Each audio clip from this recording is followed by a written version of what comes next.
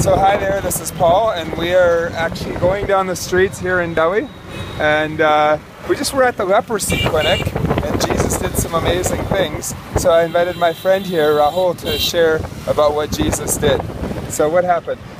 Hi, we went and we met a man who is a leprosy patient, and he came to the hospital. He was there from past 4 weeks, and he was not able to move, and he had a lot of problems and pain in his right leg, so he was not able to get down from the bed and move anywhere. But as soon as we prayed for him and Holy Spirit touched that man, and he was instantly healed.